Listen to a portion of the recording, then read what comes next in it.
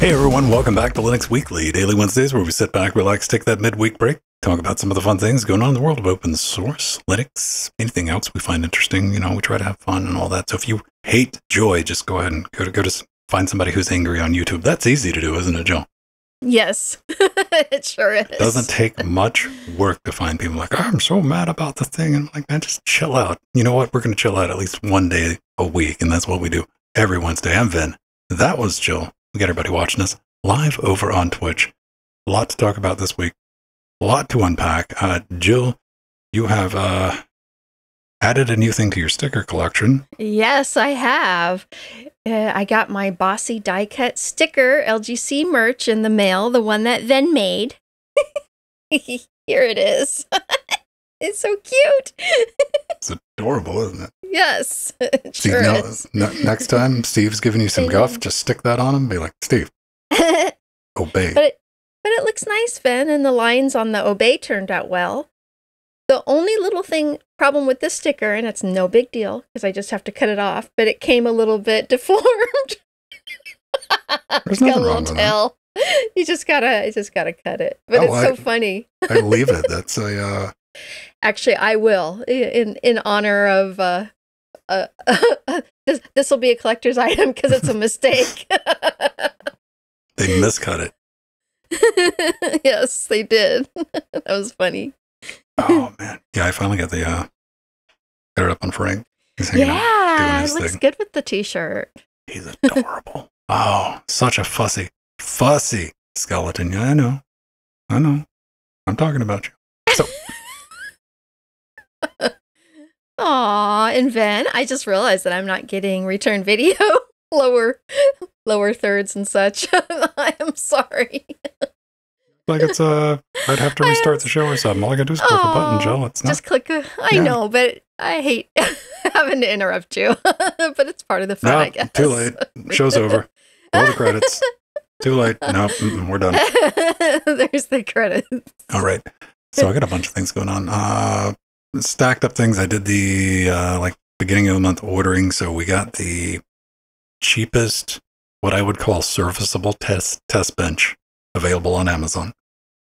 Nice. $28, and nothing against because they're the ones that Jill knows about them. We talked about them, like the plexiglass ones that are like $12-15, something like that. Yeah, I still have one over here. This is a metal one with a back plate, something that you could build out into. So I got that. That's coming. I got everything I need to get that stuck together. What else? Oh, right. So, if you didn't watch the game show we do, not really a show about gaming and gaming technology, I picked up the this guy. Yeah. So this is the Apple. The Apple TV.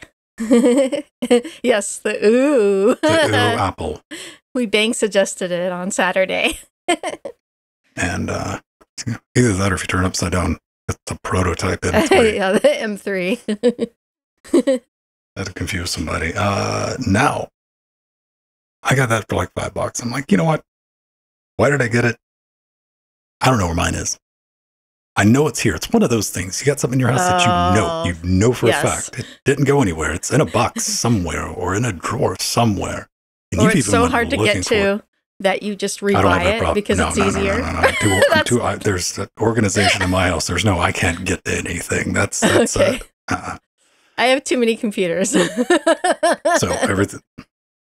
Can't find it. Sold this for $5.99. I said, hey, let's pick it up. We'll do a live stream. This is all that came. We came with a power cord, which is fun. Now, I haven't opened it up, haven't done anything, but I did since Saturday, plug it in and stuck a cable in the HDMI hole in the back, and it boots up. It's got a mechanical laptop hard drive in it. That's what's like. Do I need? So we're going to upgrade this. We're going to switch this out to an SSD. These things are primitive. This is like a 1 gigahertz Intel CPU. I think they got like 256, maybe 512 megs of RAM. And of course, we're going to put Linux on it. Now, there's the regular Linux that you can pop on. You can get a thumb drive and boot it up. Yeah. Something else that I couldn't find was my remote, because I swore I knew where the remote was for this thing. Oh, yeah. So this didn't have a remote with it. And I'm like, I got a remote. I've seen that remote. Couldn't find the remote. No. Got a remote on eBay Poor Ven. These remote and, like the aluminum, like nice ones that they came with, those things are like $40 now. I'm like, oh, I know. are you guys like crazy? I'm not spending $40 on an Apple remote. Then I look for the compatible ones on Amazon for like $10-15. And everyone's like, nope, doesn't work. Why do you need the remote? Because you got to do a little sequence to get it to boot Linux. Got one on eBay for 99 cents. Nice. I just put a bid. I was like, I'll give you $1 for that. And the bid was ending in like an hour. And I'm like, well, somebody, nope. So I'm getting the remote. We got that. We're going to upgrade it to an SSD. We need some adapters for that. All that's been ordered. And we'll do the traditional Linux on it. But what we might do, because it's a little more challenging and you can get a lot more usability out of this if you just have one laying around, is we're just going to put some regular Linux on it. We're going to put Debian on it. And Debian. That's what I put on my Apple TV. It's a very involved process because there's a regular setup. Like I said, there's a nice little bootable thing that we can do, put it in the drive and it'll boot up to Linux. Debian's a whole different story. We're going to be doing some partitioning, some custom work, and we'll find out. We'll find out. That's going to get done. And now I'm debating on whether or not I want to buy this AJA Kona LHI card to do a video on that. I just don't don't want to spend $70-80 on that, which is a really good deal. But all I want to know is like, what is the actual process for getting a AJA Kona card? Because we talked about this a couple of months ago when they added support. The company themselves did a huge pull request to add support for AJA into OBS. And that was like a big thing that they worked on and they got it integrated and it's now added to OBS itself. Unlike Blackmagic, we're just like, we're not helping you do anything. Figure it out. So I want to see what the process is of like getting that compiled and set up. I'm still debating on that. And stick around. I'll tell you about some audio plugins on Linux when we get towards the end of the show. But Jill, yay! Let's jump into this because everybody was talking about this earlier this week. Yeah. Now, when I say rethinking window management, what desktop comes to mind? I don't want to say immediately comes to mind, but if I say, a desktop environment is thinking about the way window management works, and they're going to redo how that, who would you think maybe would possibly? I knew immediately who it was, obviously, GNOME.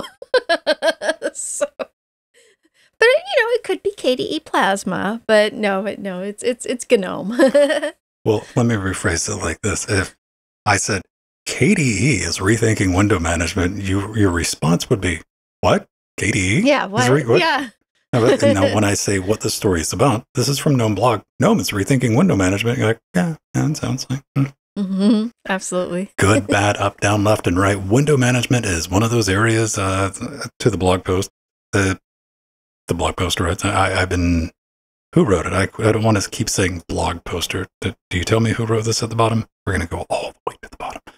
Oh, wow, this is long. Tobias Bernard. There we go. Tobias wrote. Yeah. Tobias wrote. He's been fascinated with it for 50 years. Nobody's cracked it. And we've relied on the window metaphor as the primary way of multitasking on the desktop. In this metaphor, each app can spawn one or more rectangular windows, which are stacked by most recently used, moved, resized. Okay. Here's, I don't know. I looked at this. I looked at this, and my first takeaway is they're going to be doing a couple things. Let me just put it like this. They want to shake things up. They're going to be working on a new type of window management, as we've already covered, but they're going to have not one, not two, but three potential layout states. Mosaic, edge tiling, and a floating window system. And on top of that, they're going to be working on a system that's going to automatically do what, and I'm quoting here, automatically do what people probably want, end quote, and fully integrating the workspace into the workflow. And they also bring up that this type of tight integration is going to require richer metadata from the apps themselves. There's some videos on here. So no one panic. Let's take a look and see, because I'm at a weird state. Where I like familiar, but I also like new. You know, I also like, I was super excited about when Canonical was working on Mirror, remember? Mm-hmm. Oh, yeah, because they were going to have the synergy back and forth from the mobile desktop to experience and all that. And I went through all the trouble of like early days of getting that compiled and set up, and I used it, and I went, nope. I mean, eventually Canonical went nope too, but yeah. So here we go. Mosaic new window management mode combines the best parts of tiling and floating, edge tiling, window splitting the screen edge to edge, and floating the classical stack. So let's see what we have in this first video. Okay.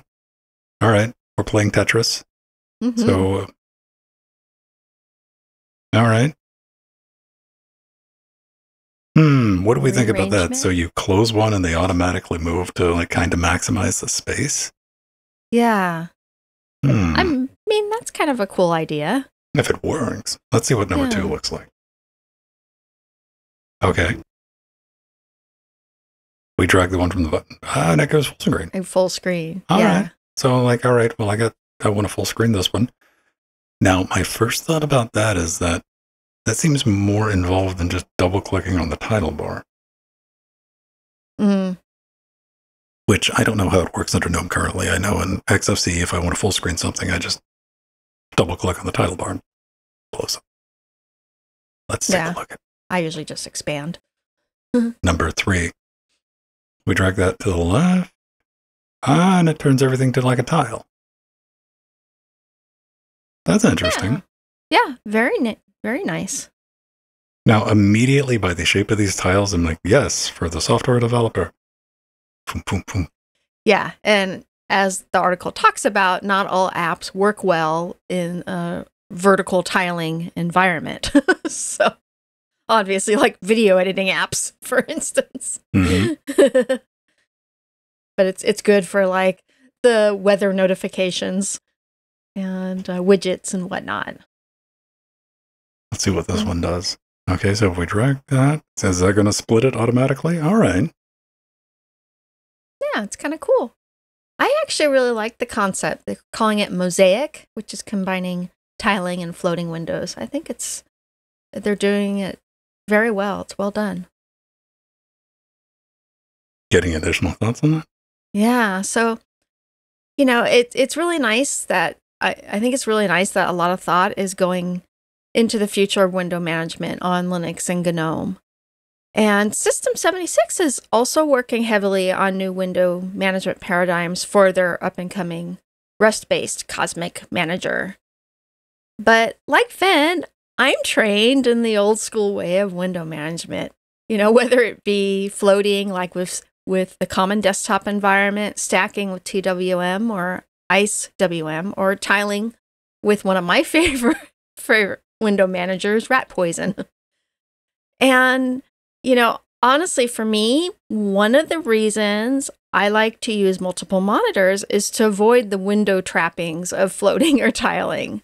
So I can have multiple apps open full screen on several different monitors and have the text enlarged, but an easy layout to use screen magnifiers for my half blindness when I need it. So some days my vision's better than others. So I'm an unusual use case, I know. Well, you're definitely not an unusual use case when you say you got a lot of monitors. Yes, this is true, like Ven does. Ven has lots of monitors. Most people have more than one monitor these days. Yeah. Something I don't really get onto, but I have to bring up on more occasions than I necessarily would, is with games, because a lot of game developers, that game gets developed on nothing but a laptop. Mm-hmm. There's never any testing. I'm like, how does this handle when there's more than one screen? And on some occasions, it flips right out. Yeah, it doesn't load on the center. It loads on the one on the left-hand side. Vertically in the middle. Vertically. Right. Yeah. So, but, the reason window management has traditionally been left to the users is we know where we want them. Yeah, this is very true. I mean, that window's going to, unless it's Thunderbird, this is true, everybody knows this. that window is going to open right back up where I left it. Mm, Thunderbird still yeah. opens, but it's just like what corner of the screen Thunderbird is going to pick to open, and it just does its thing. I'm fine with it. I'm like, all right, we'll just put it back over there. And, for me, like physically, like laying out everything, like the layout I have right now, 1, 2, 3, 4, I got 5 applications up and running on the streaming box right now where I want them. And that's my efficient multitasking experience. Would I trust an application to optimize that for me? Yeah, no. Maybe. But there's also something, maybe they're working on this too, is I keep space between my applications because there's still potential things that I might need to get open. Yeah, same here. And I do my best to avoid stacking windows on top of each other, unless I'm trying to fix something at like 2 in the morning. Then we just get a billion terminals scattered everywhere, and I'm completely disorganized. I'll try it. I'll try it if I ever catch myself using GNOME. Yeah. When I see this, yeah. When I see like that interface, my brain immediately goes to like touch and drag. And that's what I was thinking. It's very mobile-esque. And in fact, in many ways, you can say a lot of this came about because one of my favorite mobile operating systems, WebOS, with their card system. And GNOME has started kind of implementing some of the features from that OS. And that's definitely the concept of Mosaic is definitely very similar to the idea of WebOS with like instead of windows, but cards moving around. Yeah, it's really interesting. And yeah, I think they looked at, for instance, how to multitask on the iPad, which is not the greatest experience, but they were trying to think, okay, what can make this better and what can make the desktop, how can we integrate some of this functionality into the desktop? Can't fault them for trying.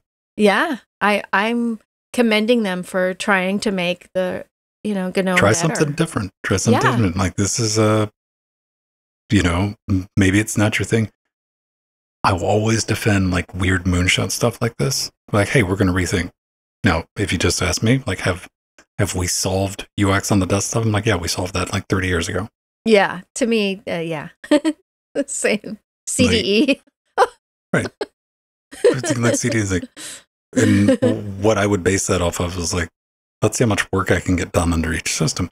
However, I want to see stuff like this, and I champion stuff like this simply because you need people to rethink stuff, and it could never lead to anything, but at least they're trying something different, and we get some new ideas. Maybe something else branches off from this initial idea and proposal that is better. Or this turns out and evolves into something that we're like, well, I mean, nobody would have thought about that, but this is awesome. And there you go.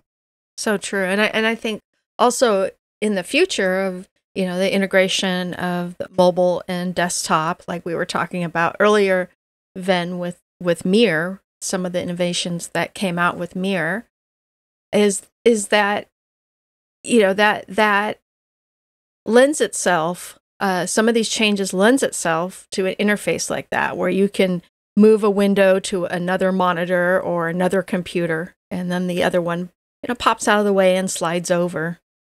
So I think a lot of people like the concept of that, but I don't know where we're going to get there. We might, and like large monolithic like setups are not very common these days. But everybody's got a laptop, right? Or at least they got some type of touch device, and most laptops have touch screens on them these days. So, I mean, this is probably the right way to go. And beautiful thing about Linux, choices. You call it fragmentation. Choices. I call it options. I call it choices. I don't have to stick with anything. If I see something I don't like, I can go try something else I do. So absolutely. And this is awesome. I'm so happy that GNOME is working on this because, it is one of the most used desktop environments on Linux. So it makes sense. They want to improve it, or they want to give their users more options. And everybody's trying different things. You got GNOME doing their thing, KDE doing their thing, Pop OS, whatever those wacky kids are up to. over at System 76. And then you have the superior option, which is XFCE, which is a shining beacon of perfection, unable to be improved upon. Mine would be Window Maker. I love Window Maker. I love Window Maker's fun. I still want, to this day, I am like, I wish Enlightenment would get more stable. I know, same here. And I love XFCE too. Actually, right now I'm on XFCE, but I go back and forth as I feel like it. I use XFCE because it is stable. Yes. XFCE doesn't crash. Like the code quality in XFCE, like again, you could argue, well, it doesn't do a whole lot. But that's the point. Is that supposed to hurt me? I mean, that's awesome. I just needed to open some windows and like give me a little launcher at the bottom, and we're down. Maybe some notifications up top. What else do you want? I like right-clicking on the desktop and getting my applications like in Window Maker. I guess that's just my old school Unix love coming out. I like the option to be able to do that. Yeah, I like it the is cool. option to be able to do that. Where I'm like, XFCE is nice that way. That's usually me locking something up and coming over here to this monitor. I'm like, can I get the mouse over here? Boy, there we go. Right. And we get lucky sometimes. So, use what you want. Everybody at GNOME, keep rocking on, doing the crazy stuff. Don't listen to any of the haters. Mm-hmm. Absolutely. Like, be weird, be different, change. You're awesome. All right. Yeah. Now, I support the GNOME Foundation. Talk about Waterfox is back from being a advertising browser. Yeah. So way back in February of 2020 on LWDW, we talked about the web browser Waterfox joining the System 1 advertising company. Well, now Waterfox, the privacy-focused web browser, has regained its independence and is parting ways with System 1, which, I'm actually kind of happy about. They're independent again. And part of this reasoning is there was concern about the Waterfox's future trajectory under the System 1 ownership. And with this transition, Waterfox users like me can breathe a sigh of relief, as the browser renews its focus on privacy, customization, and performance. And Alex Contos, who is the driving force behind Waterfox's success and the creator and lead developer, will continue leading the project, Bravo, which is a promising sign for its, community and for all of us users. And Contos actually emphasizes that the newfound independence opens doors for faster development, cool new features, and a better user experience. And in the coming months, he will be working very diligently to advance the browser, focusing on improvements and enhanced privacy, boosting performance and memory utilization, and expand lots of customization options. And so I was so happy to hear this. Waterfox actually became very popular about 11 years ago and was a very fast alternative to Firefox and a great option for the security conscious. And it's unique because Waterfox still uses Zool, or the XML user interface language, which is a user interface markup language actually developed by Mozilla and used extensively to create add-ons, although Mozilla isn't relying on Zool much anymore. And I actually used to use Waterfox on a regular basis, and I'm hoping that its newfound independence will bring it back as a go-to alternative browser. In fact, Waterfox really has a head start for a web browser focused on security, especially then in today's world and age where most browsers are shifting in that direction and there are a lot of options available. They were ahead of the game way back when, before people were even really seriously thinking about security in the browser. So I want them to succeed. And I do know quite a few other people who use Waterfox like me. So this was really good news. I was so happy about this. Yeah.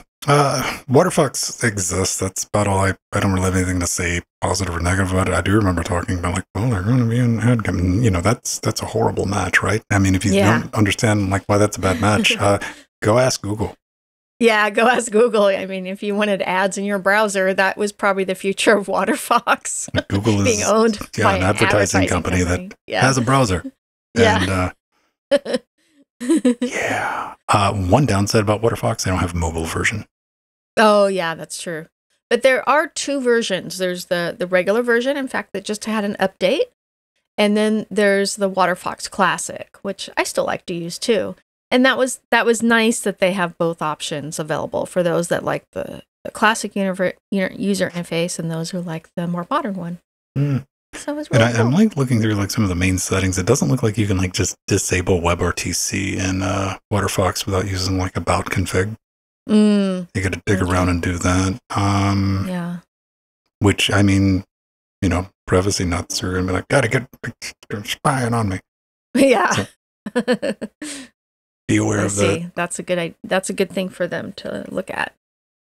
Mm-hmm. That's a browser. We need more browsers, Firefox based, because we have a ton of, you know, things based on Chromium. So more stuff based on Firefox is always good. Yeah, absolutely. I'm championing anyone who's doing something that's not Firefox or Chrome based. GNOME Web for the win. There's a couple of projects that aren't GNOME. I don't even know. Like, what is GNOME Web? Is that like their built-in? Yeah, that's their built-in. It's completely independent source code. So that's pretty cool, and they're really actually making that one a more a full-featured web browser now.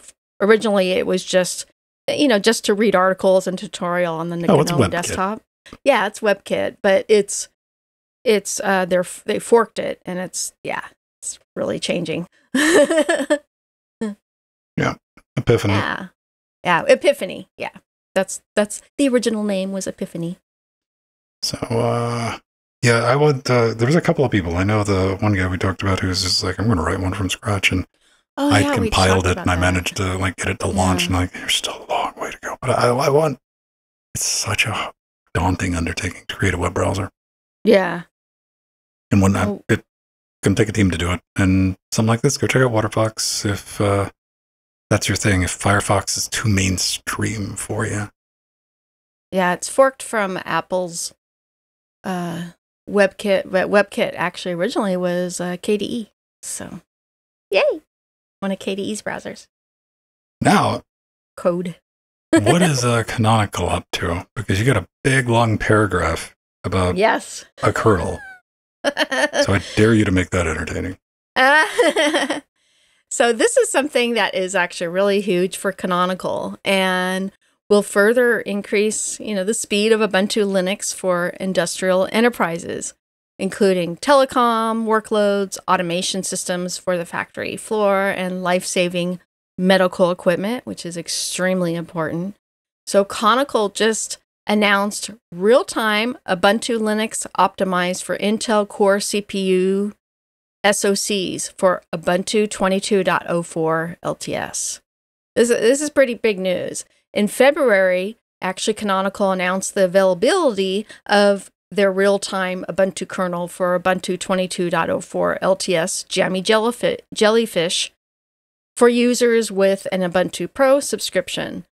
But now Canonical has optimized its Ubuntu RT kernel for Intel Silicon, which will actually enable enterprises to use the power of Linux for a wide range of use cases.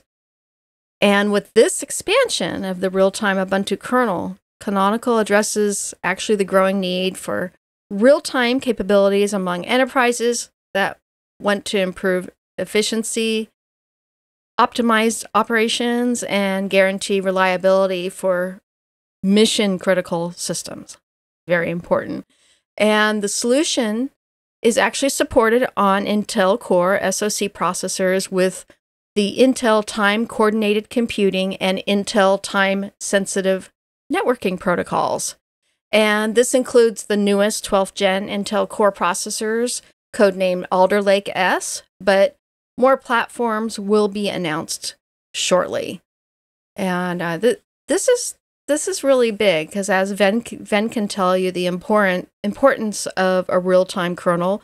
I've used it here on LWW for doing audio of Jack, and he uses it on a day-to-day basis to run Linux Gamecast network.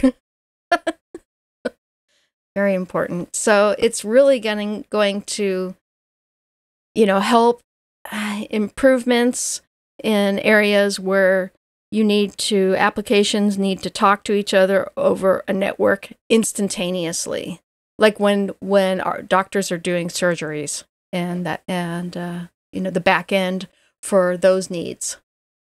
Now, this is from 9to5linux.com. The article Jill was quoting was, who wrote it? Marius Nestor. Yeah, Marius. So I want you to go back and give that a check. When it comes to real-time kernels, yeah, they're awesome. They're even more awesome when they're not behind a paid subscription. Yeah, which you can install our real-time Ubuntu, canonical. Yeah. Like, yeah, you want this? And you give it some money. Like, how about I just install Debian and use that RT kernel? Yes, which I am using actually right now. At the end of the day, most people have no need. Now, this is for enterprise. Do I use an RT kernel here? Yes, I do. Do I have to? Yes, I do. Mm-hmm. But for desktop usage, audio, stuff like that, what you want is not a full RT kernel, but you want something with preempt enabled. Mm-hmm. You want preemptive. Why? Less complications. Because you will run into, now it's much better situation than it used to be. Like if you try to, let's say you're part of the 80-something% of the population that has an NVIDIA GPU. You try to do that. Most people don't know how to install NVIDIA drivers, which irritates me to no end. It's like, well, I can install them from the automated packaging system. And I'm like, yeah, but you need to learn how to install drivers the right. If you try to do that, it's going to tell you no.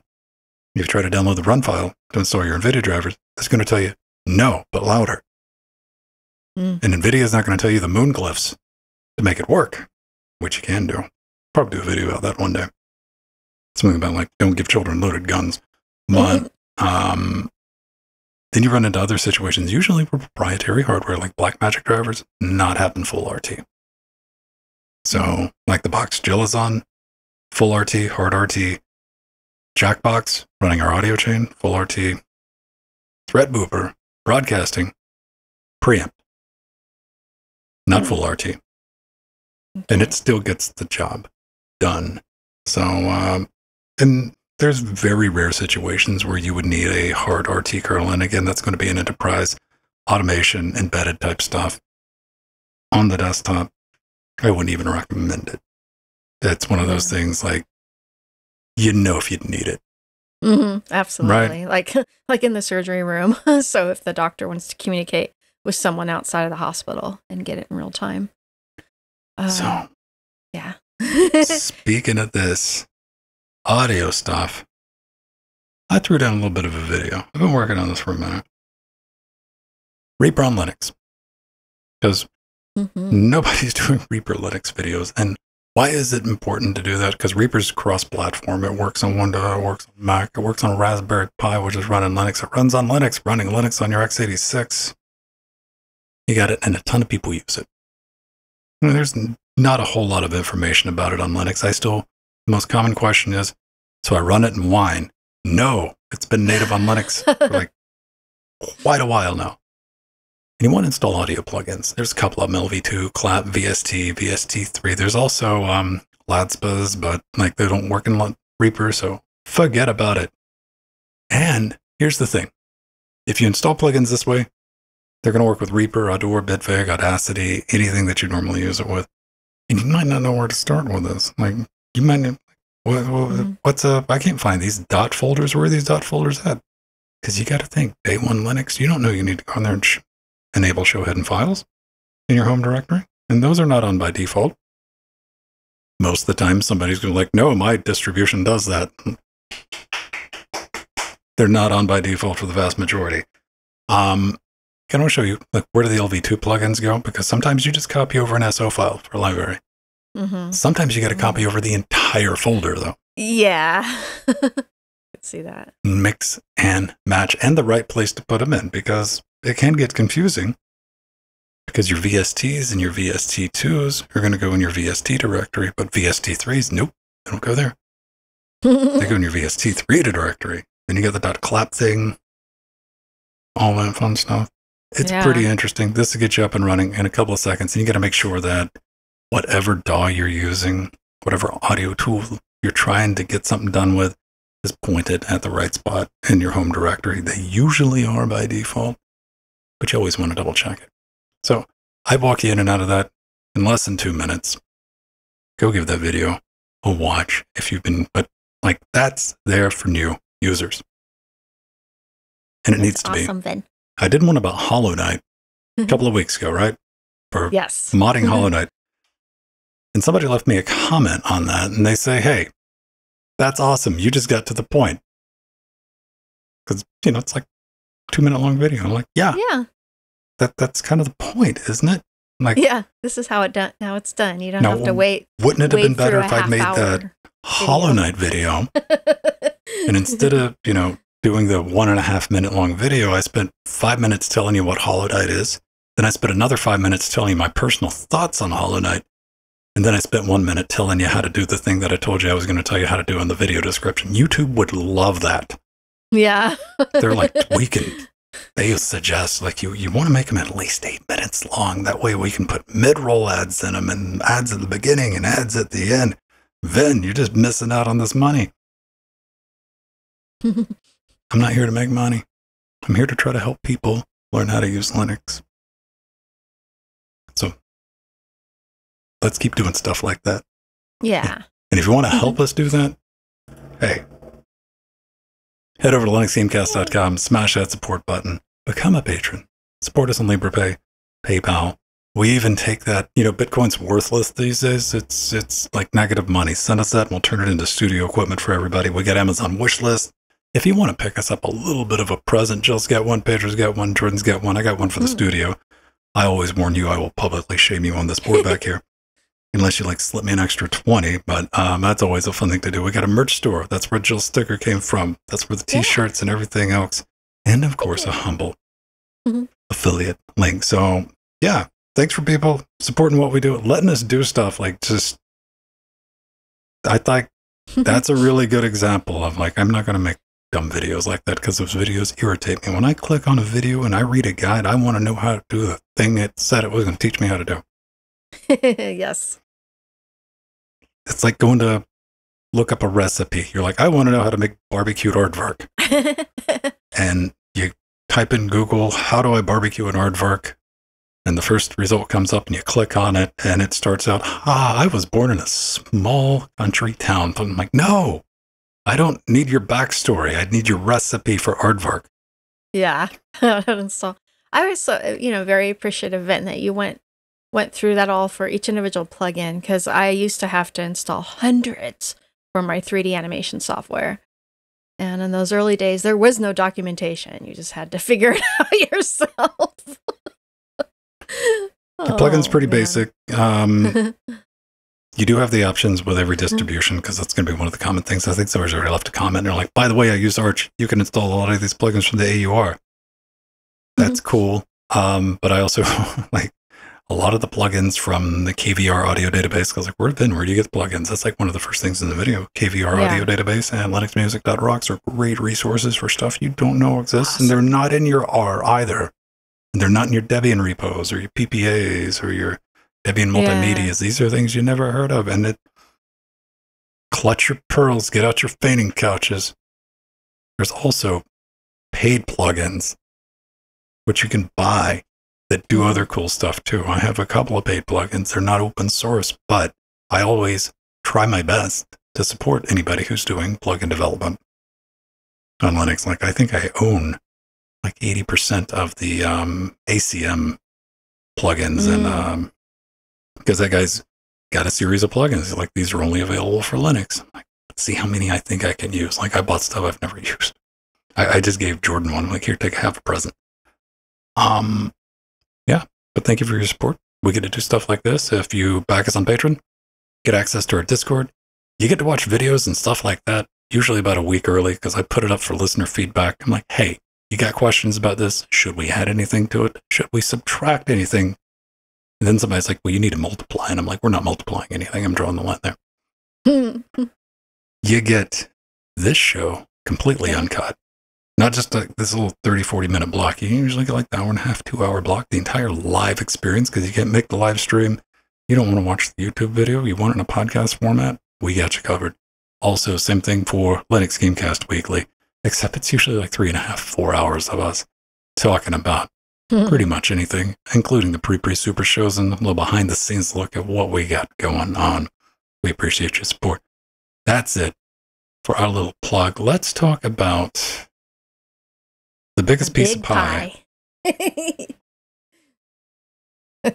This is awesome. It's huge. Well, I mean, comparatively. Yeah. This is one of the biggest slices of pie we've ever done. Look at this thing. Look at this thing. What is it? Oh, it's this. Okay. So if I audio listeners, this doesn't work on the video because you're like, I know what that is, but you don't if you're listening. If I tell you, hey, man, we're going to get a 64 core system with 128 gigs of RAM. You're like, that sounds pretty neat. I'm like, yeah, no, like that's pretty nice. But then I say, how about we get a 64 core RISC-V based system with 128 gigs of RAM? Mm-hmm. Now we're talking. Like, wait, what? Woohoo. That sounds like a big board, because that's what Milk 5 technology plans on shipping. Not 10 years from now, not 4 years from now, not next year, this December. That's not cheap. But why am I bringing that up? We've seen these boards in the past. Maybe not to this extent, not this powerful, but we've seen ATX, and this is MATX form factor. Yeah. Approaching, and usually they weren't RISC-V, they were ARM boards. And you see an ARM board, like, ooh, that one's got some PCI Express slots on it, takes DIMM.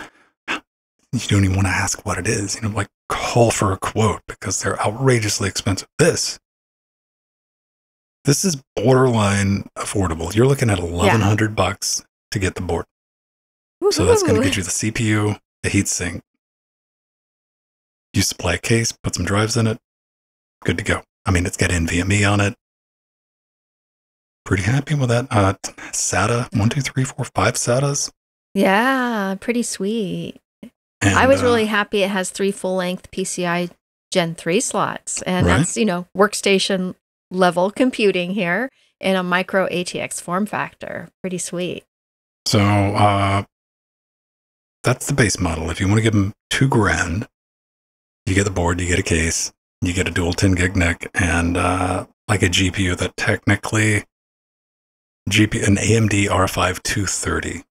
So you get a vintage graphics card. How much does an AM R5 230 cost? $5. They're pretty inexpensive. I have a couple in my collection. If I was going to go to eBay right now, because I'm totally not going to eBay right now to see how much AMD so maybe $20. I don't know. do we got any takers in chat? Nobody's going to play the game with us. They're just going to, no, I don't care about old cards. Like, have some fun, people. So you say about $20? Yeah. All right, how many could I get 8 of them for? Maybe 50? I don't know. Maybe they'll give you a discount for a lot. $16. See? I was right. Yep. There it is. Now you can get 8 of them for $100. Yeah. There we go. Okay. I was actually originally going to say $100, and I said, well, maybe they'll give you a discount for buying bulk on 50. 17, 30. What can you do with this card? You can get video out of it. That's it. Yeah. And you got to think about this stuff. This is RISC-V, which brings me to who would want to buy this board. Because if you're looking to start working with RISC-V and do development based on RISC-V, you need boards to compile. Because you don't want to do cross-compiling for some weird reason. There you go. Like it's completely reasonable for a workstation board. Yeah, absolutely. And they're calling the one that's fully built the Pioneer box, and it comes with only a 350 watt power supply, which is really low, but this demonstrates the power efficiency of the 64-core RISC-V. Now, I'd recommend putting a higher wattage power supply in there if you're going to use a high-end, AI compute video card. But, out of the box, it'll run. And that honestly is amazing for a 64-core RISC-V processor. Oh my gosh, 350 watts? That's low. And like Ven was saying earlier, the price, that's amazing. I mean, if this was announced a year ago, it'd probably be like, what, $5,000 to $10,000 minimally. So we've really come a long way with the price of RISC-V. So, yeah, what does it run, Fedora? Well, the nice thing is last week we talked about the Debian port for RISC-V, the official port. And so eventually Debian will run on it. Woohoo! Eventually. What I'm saying is this is the perfect white elephant gift to get for your Windows buddy. Yeah. Like, here you go. Here's something super cool. It only runs Linux.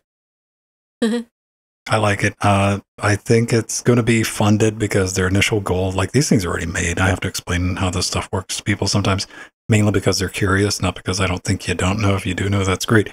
When you see like a low goal like this, $50,000, this is to estimate how many they need to get packed. These things are already printed. They're ready to go. They need to figure out what they need as far as like shipping, getting these things where. This is logistics pricing of like how many people are interested in this. They've already raised $209,000. So they got those numbers. So that first batch, that's why they're going to be able to get them out by December. Mm-hmm. And yeah, as DeCresney says in chat, this is, a great computer for those of us who use Blender, who use Maya for 3D animation packages. But we're going to have to wait a while for all those packages to be ported to the RISC system. So, yeah, like what you're looking at like that with all like, you might see Maya support in a decade. If you want Blender on a Raspberry Pi 4 will probably run circles around this thing. Yeah. This is a development board. They stress this and I stress this. This is not for playing around on the desktop. This is a development board for building stuff. Yeah. Like if you're not writing software, if your goal is to run software. Yeah. Yeah, Ven, like we were talking about last week, you remember how long it took for ARM compatibility with all the apps on Linux? They're still doing, they're still porting apps. And that's been almost 20 years now. So it's going to take a while to port all those apps to RISC. RISC-V. So let's see. This thing's Fedora, Debian, Gentoo, Arch, Ubuntu, Deepin. And see, you can get like the big box if you want, the Milky V. It's got a transparent window on it, so that's how you know you're cool. Yeah. Yeah. I like the case. It's nice. Nice and compact. Yeah, it's micro ATX or mini ATX, whatever it is.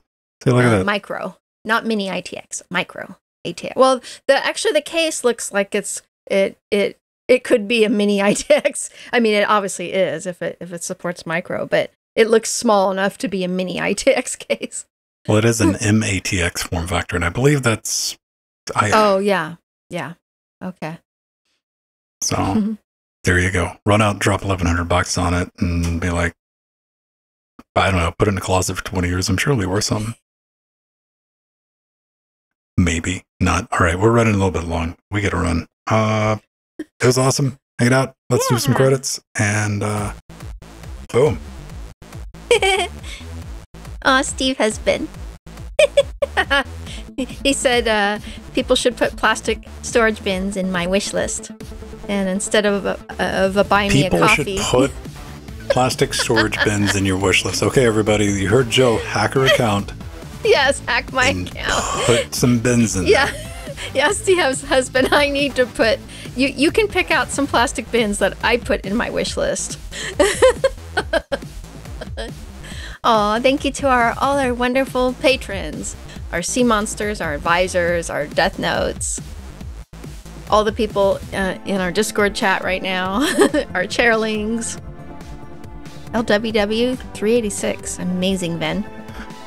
Wait until you blow up the video full screen and look next to the LWDW. Oh, okay. I will. I missed it. Nobody's mentioned it. It's been there the whole time in this shot. I've probably noticed it, but I'm forgetting what it was. It's right there right now. Bye, everybody. See you next week. Bye, everyone.